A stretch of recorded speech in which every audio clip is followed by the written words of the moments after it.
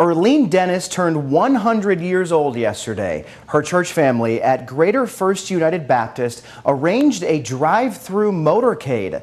Sheriff Danny Rogers stopped by and High Point's police chief sent her a letter.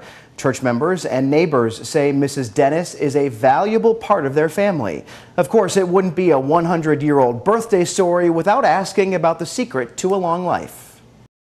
Be kind and gracious to other people, and to be interested in the work that they are doing and try to do it at their very best,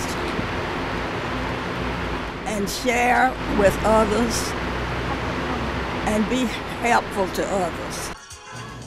Mrs. Dennis has deep roots in Guilford County. She taught in the school district for 40 years.